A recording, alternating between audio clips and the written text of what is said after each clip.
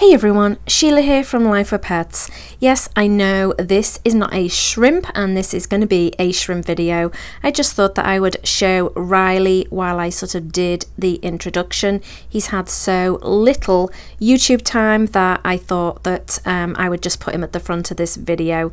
As you can see, he loves to play musical statues, especially with food that he doesn't like to eat. Alright, let's get on with the video. So today I'm going to do about shrimp and what we feed our shrimp. I asked on a live stream a few weeks back what you guys wanted to see, what videos you wanted me to cover, and shrimp videos came up quite a bit along with betta fish videos, so I have plans to do videos on both topics. So today is the shrimp and I want to talk about what we feed our shrimp. Now there are many different foods on the market when it comes to shrimp, and so there are a lot of choices. This is what we feed ours, and they seem to do really well on it because we are always having an explosion of babies and things like that. So let me show you the foods that we feed, and then I'll talk about foods that could actually be in the tank for the shrimp without adding food to the tank. So I'm going to start with the food I feed the most, and as you guys know if you follow our channel, we love the Repashy gel food products. So this is the one that I feed the most, and that is the Soylent Green. So easy to make. You can make big batches, small batches. If you also have snails, they absolutely love this food as well, along with any fish that you have. So this food is a good all-round food to feed your whole tank, but our shrimp absolutely love this food. And the good thing with it is you can actually add in other items into the food if you want to bulk it out more, or just basically give a bit more variety within the food. The other things that we generally will feed are the algae wafers, and right now I have been using the Hikari. However, I have just also got some of the omega-1, and I do have to say that I think that I am preferring this over the Hikari, just basically because I feel that the ingredients are a lot better. So that is a new one that I have added. We do also do the Hikari shrimp cuisine. We do green beans as well. So like I say, there are a lot of different things that you can actually feed them. Now within the tank, there are foods that actually are already in the tank if you have a good setup for them. So a good example of that would be if you have choya wood in your aquarium. This gets a biofilm on it and the shrimp will then eat it. So that is another source of food in the tank. Also algae, so as you can see there on the left at the back, there is a shrimp eating the algae on the back of the tank, and so we tend to sort of just let algae build up along the back wall and usually on the tank divider, because this tank actually is a divided tank.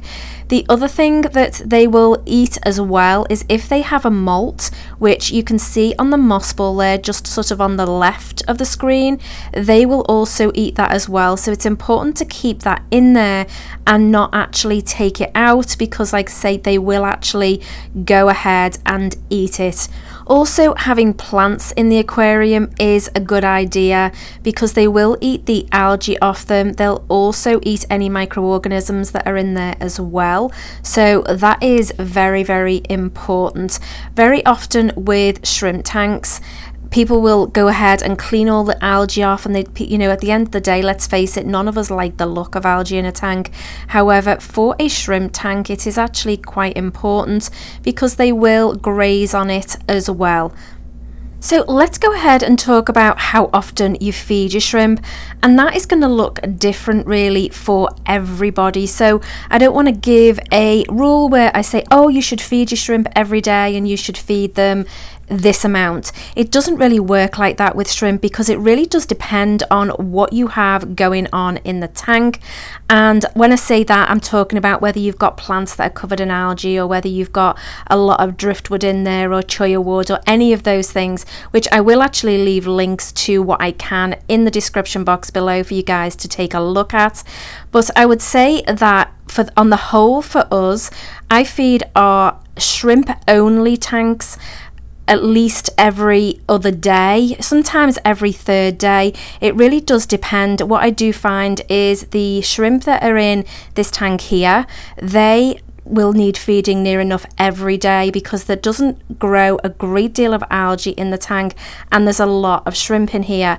However, the shrimp in the blue tank, I only feed about every third day.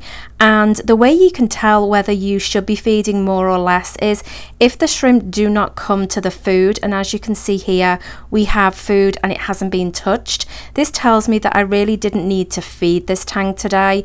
So I have left it in because we do have just a few baby snails, but I'm not going to leave it in for sort of all day and overnight or anything like that. I will take it out so that it doesn't foul the water up. So it really does depend. You need to sort of work that out for yourself, test it out. If they're not coming to feed what you're feeding them, then maybe there's enough in the tank to sustain them.